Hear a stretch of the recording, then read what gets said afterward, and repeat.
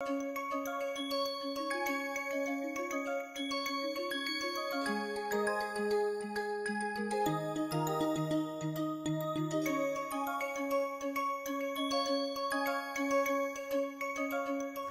to this class where I will be showing how to resolve the stress. We will start with the simple examples and then progressively we will get into complicated things such as the Morse circle.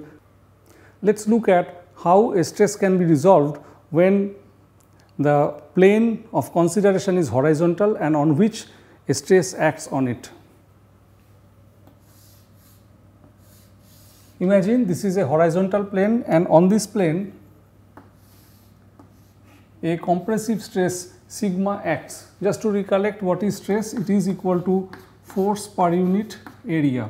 Now, this line of action of stress can be thought of having two important things. One is plunge, another is trend. The downside of this green line is towards that direction.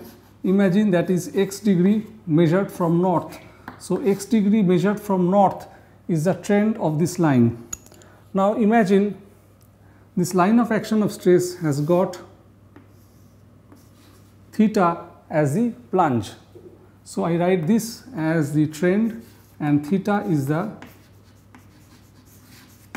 plunge. The question is, on this plane HK, how much is the normal stress acting, how much is the shear stress acting? To do this, we drop a normal from here and therefore resolve sigma as sigma n and sigma s. This is the sigma s direction. Shear stress is the one which acts along the plane and normal stress is the one which acts perpendicular to the plane. Now in this triangle ABC,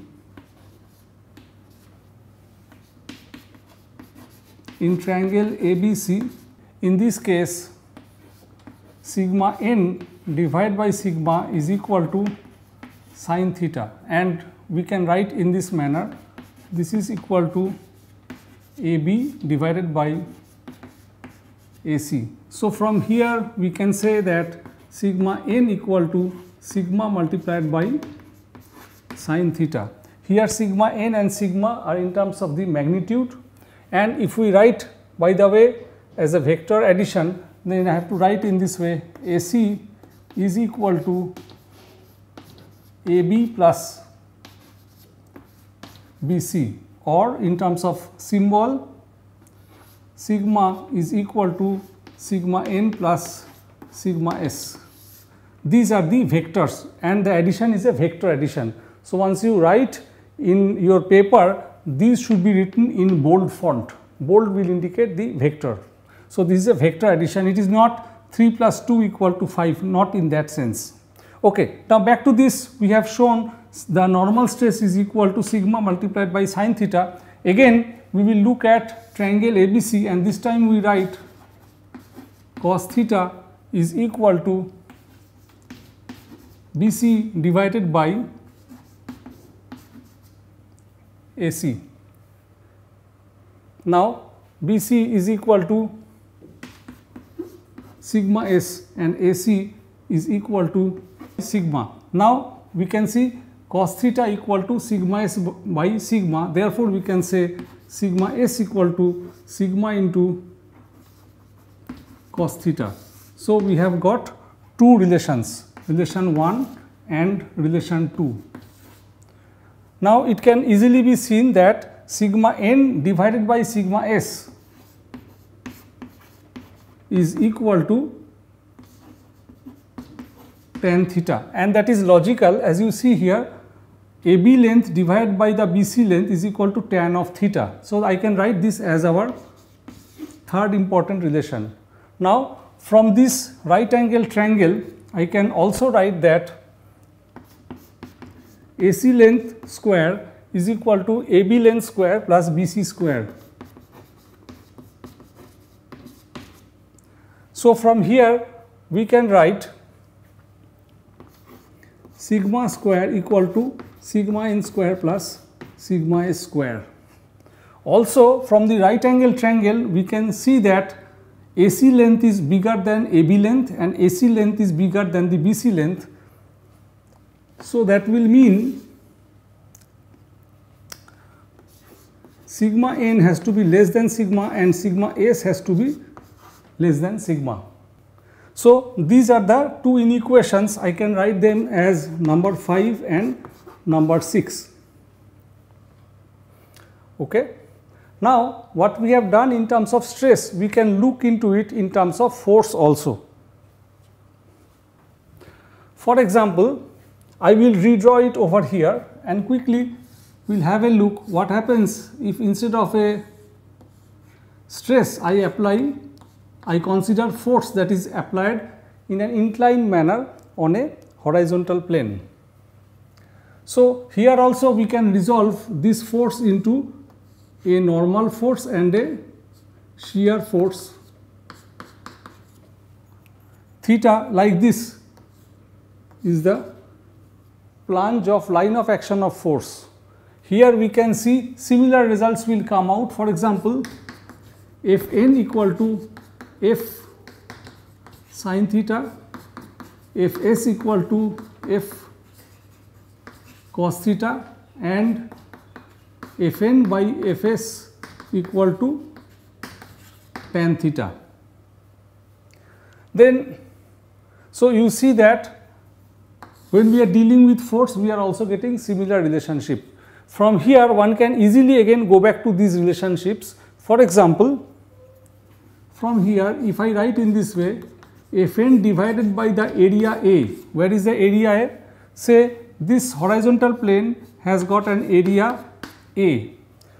In that case, it is equal to F by A multiplied by sin theta. So from here, equation 1.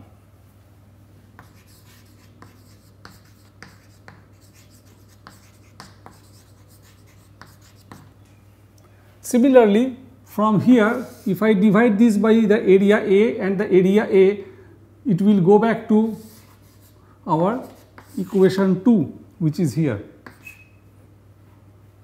And similarly, if I divide this by A and by A, it goes back to our equation 3. And like this, we can also write from this graph, from this diagram, F equal to square root of Fn square plus Fs square. Note that if instead of a horizontal plane which may be rectangular, if some irregular geometry is given, these deductions do not change at all. Okay. Now let us have a look how to resolve the stress when the plane is not horizontal. In the previous example, the plane was horizontal. How the stress is to be resolved when the plane is inclined, which is a geological case. Imagine AB is an inclined plane and it has a dip of theta angle. This yellow line is horizontal plane with which AB line is making an acute angle, that is the dip of the plane. Now on this AB plane, a stress of magnitude sigma acts and the line of action of this stress has a plunge of phi 1 and has a trend of y degree. This line has a downside towards that direction, so that means this geographic direction is y degree, the trend. In fact, in the deduction this trend will not come into the picture. So y be whatever 10 degree north, south or 270 degree, it will not come into the deduction. Now the question is, how much is the sigma n, the normal stress acting on the AB plane, and how much is the shear stress sigma s acting on the AB plane in such a case? At this phase, I would request the students to stop the video, try to solve, take few minutes time, and in case you cannot solve, then you have a look, but I would request the viewer first to try. Okay, I hope that you stop the video. Now this is the way to solve. Phi 1 is the plunge. We have to bring phi 1 into this diagram. To do that, I draw a horizontal line passing through this point, and therefore this angle is phi 1. If that is so, then also you have a look, if this is theta, this angle is also theta, because these two are parallel lines. So therefore this angle is given by phi 1 minus theta. Next, what to do? I have to drop a normal from this point on the plane AB, and this is the normal stress and this is the shear stress, which are the components of sigma. Let us say this point is P, this point is Q, and this point is R. So I can say PQ is the normal stress and QR is the shear stress. Now in the triangle PQR, this angle is 90 degree. Therefore sine of phi 1 minus theta, this angle is given by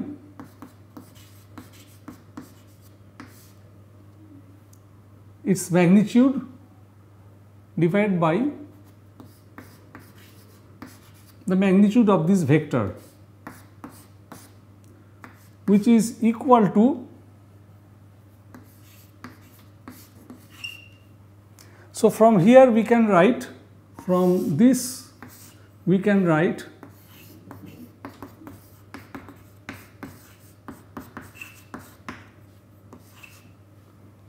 okay, and similarly we can write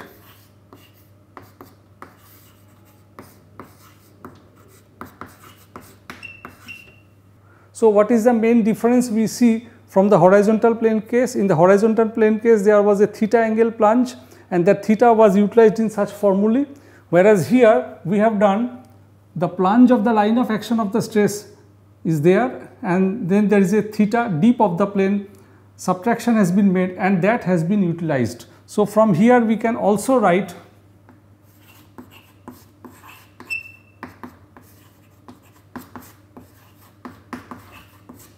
this is also possible. Now instead of stress, if we think in terms of forces, like instead of sigma stress being considered, I considered F force. Instead of sigma n, which was here, I considered Fn, and instead of this, which is sigma s, I considered Fs. Then what will be the expression? The expression will be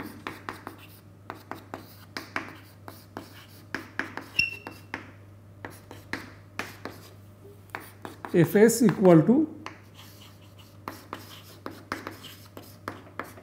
what I did, sigma is replaced by F, that is it, and so also will be here. In fact this will be equal to, note that in this case the dip direction of the plane AB is same as the trend of line of action of stress. This is a case where the dip direction of AB plane is same as or equal to the trend of line of action of stress or force, whatever you say. Why it is so? You see that the plane is dipping in that geographic direction and the line of action of stress is also having trend in the same direction.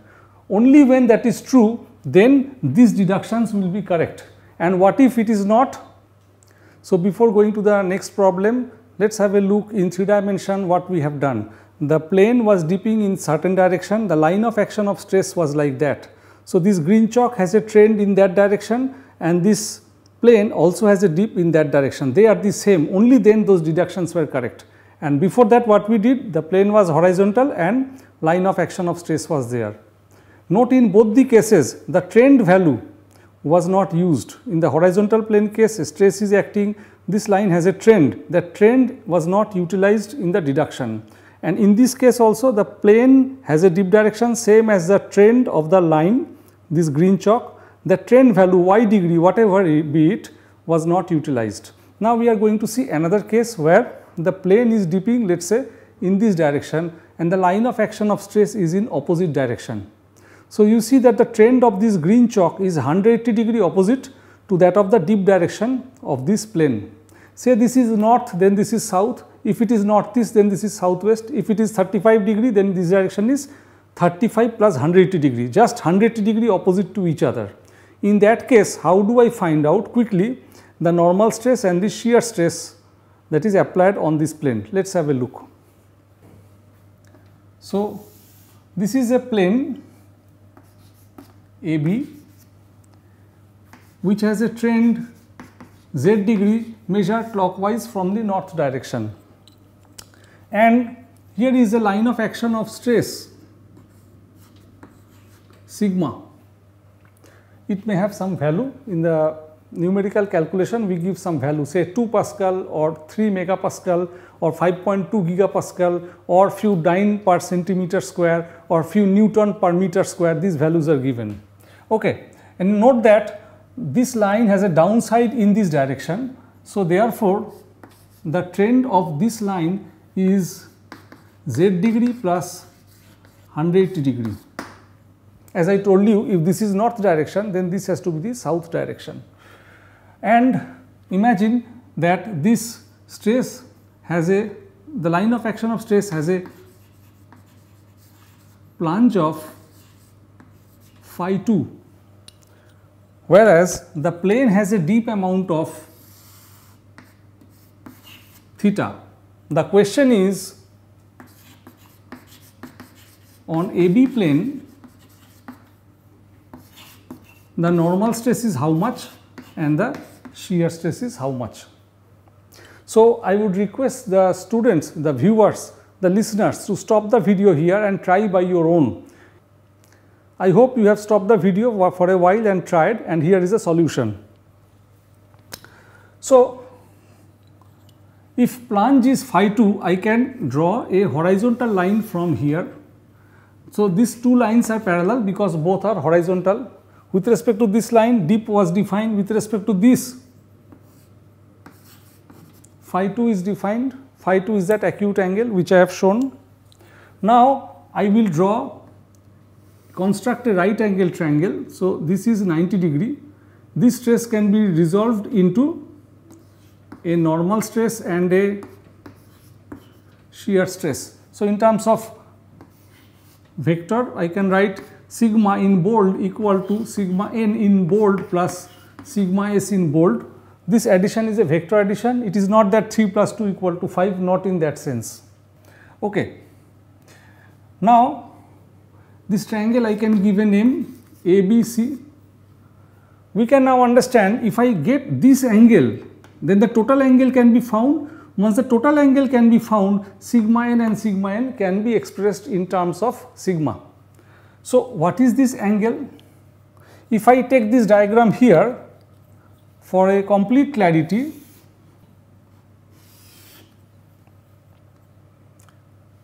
and so you can see if this angle is theta, this angle also has to be theta. So, I mean here this angle has to be theta. So, that angle ABC is equal to theta plus phi 2.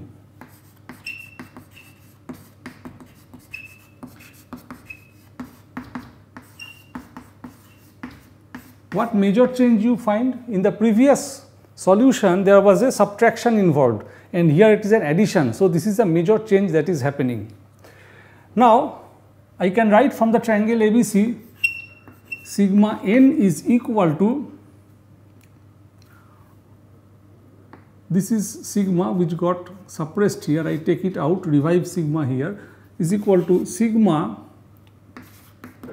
sine theta plus phi 2, and I can write sigma s equal to sigma cos theta plus phi 2.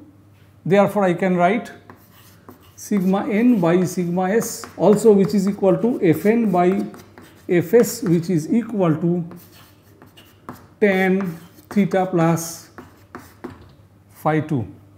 Okay. Of course, in this case and in the previous case also, it is true that sigma square is equal to magnitude wise sigma n square plus sigma s square. That is to also happen. How did I get these two equations? Just like the previous process, but let me demonstrate it in detail. In this triangle ABC, rather the arrow should go like this, because here I will write something from where this will be derived. In the triangle ABC, I can write AC divided by AB, AC divided by AB is equal to sine theta plus phi 2. Now, AC is equal to sigma n and AB is equal to sigma. So, from there this can be derived. And how do I derive this? Within the triangle ABC, I can write BC divided by AB is equal to cos theta plus phi 2. So, from there I get this relation. From these two I can also write that. So, this was a case where the line of action of stress is in this direction, having a trend in that geographic direction, that is the downside of the line, but the plane is having dip direction just opposite to that. Only in that case these deductions will be valid. So, we have seen so far a case where the plane is horizontal, a stress acts, and we resolve the normal stress and the shear stress. Then we took a second case when the plane is dipping in one direction, in the same direction is the line of action of the stress, and we found the normal stress and the shear stress. Then we took the third case when the plane dips in one direction and 180 degree opposite to that another line, a line of action of stress is there, and from there we resolve the normal stress and the shear stress. Now, we will take a most general case, and this is most important. What if none of these are the cases? For example, the plane dips say towards you and the line of action of stress is neither plunging this way perfectly opposite to the plane, nor is plunging perfectly along the direction of the plane. For example, the plane dips towards you, but the line of action of the stress goes like this. So, you see in this case, in this line, this is the trend, and this trend is not matching with the dip direction of the plane. This plane has a dip direction shown by my finger, and this line of action of stress has a trend which is in this direction. They do not match. How to handle that problem? So, I can write down the problem on the board.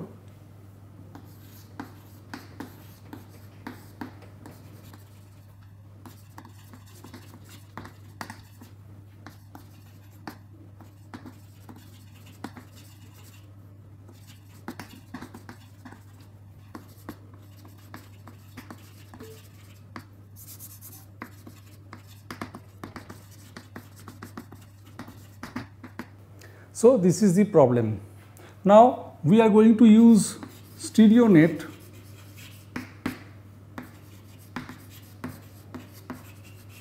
There can be geometric methods of solving, another can be we can straightway use a stereo net and see how to solve. Okay. Say this is going to be our stereo plot, and I write north, south, east and west. Say this is the center. Imagine the given plane has this strike and I draw as a great circle. So, what is this? This is a given plane on which sigma n, sigma s to find out. Now, the line of action of stress, if it is plotted in terms of plunge and trend, say that is the line of action of stress. Now, you see that the trend of this line is neither along the dip direction here, nor opposite to the dip direction. Okay. So, our job number 1 is to find out the pole of this plane, which is from here I have to move 90 degree and stop. What is a pole? For a given real plane, I can think of an imaginary line which is perpendicular to the plane. This imaginary line is called the pole of the plane. Plane is a real one, pole is an imaginary line. So, by moving from the dip direction up to here and then 90 degree inside, I get the plot of the pole. Now, I want to find out the angle between the line indicated by the pole and this line of action of stress. So, what I need to find out is find out angle between stress direction and pole. To do that, I have to construct a great circle passing through these 2 points. So, say this is one point and from the center the opposite point is here. The great circle will look like this, almost like that. So, this is a great circle. By moving the tracing sheet on the stereo net, I can find a single great circle on which the line of action of stress and the pole are plotting, and I draw that great circle. Then from here I can find out the acute angle here, which is the theta.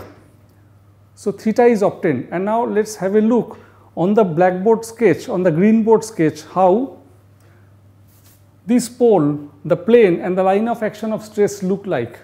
Imagine this is the given plane AB